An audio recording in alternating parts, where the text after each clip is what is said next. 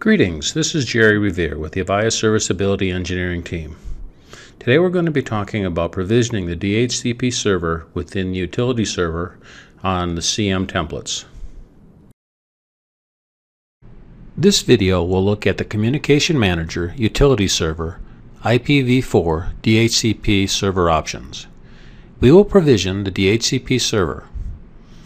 After completion of the provisioning of the DHCP server, we'll restart the DHCP daemon process and service will now be activated. We will start by examining the options located under the DHCP Manager listed on the Utility Server option menu in the menu pane on the left. The DHCP Server Status link shows the current status of the DHCP server. In this case, the server is stopped as has not been provisioned yet. The Activate/Deactivate DHCP link allows for the server to be enabled or disabled. Note that you can see that it's still stopped at this point in time. There is an option to overwrite the current DHCPD comp file by the last entry, and that would reload the currently provisioned or previously provisioned working DHCP comp file. This should only be used after a serious misconfiguration error. The next choice, the DHCP IP address pool, I'm going to skip for a moment, as that is the link we'll be using to provision the DHCP server in a few moments. The Show DHCP Leases link is a read-only status screen that provides details about various statistics on the working DHCP server. As you can see here, nothing is shown as the server is still unprovisioned.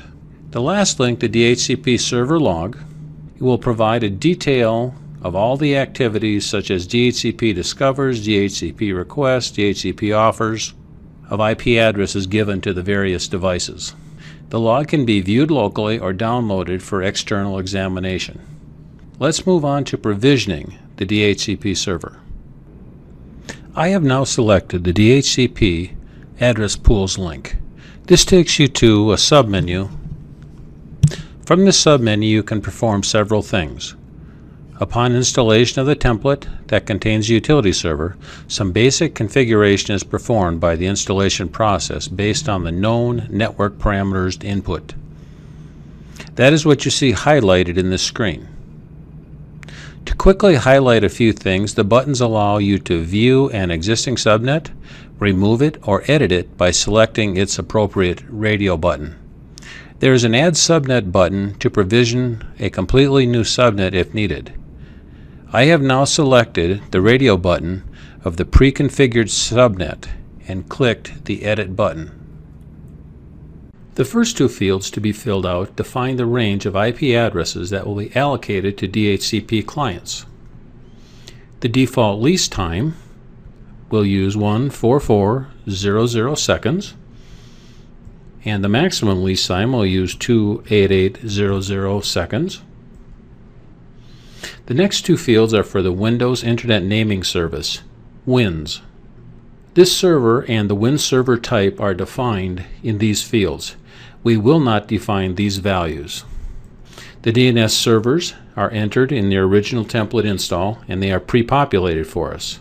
We have entered our DNS domain name, followed by the NTP server on the corporate network. The next three fields are pre-configured site-specific option numbers for various Avaya IP telephone types. These values generally will not have to be touched if the utility server will be providing the IP phone firmware and the 46XX setting scripts. If other servers will be used to perform this function, the TLS, SRVR, and the HTTP SRVR values would have to be edited as needed to provision the IP addresses of those other servers. I have pushed the button called Commit Changes and Restart DHCPD. If this is the initial install of the DHCP server, the server would have to be activated using the activate/deactivate DHCP link as well.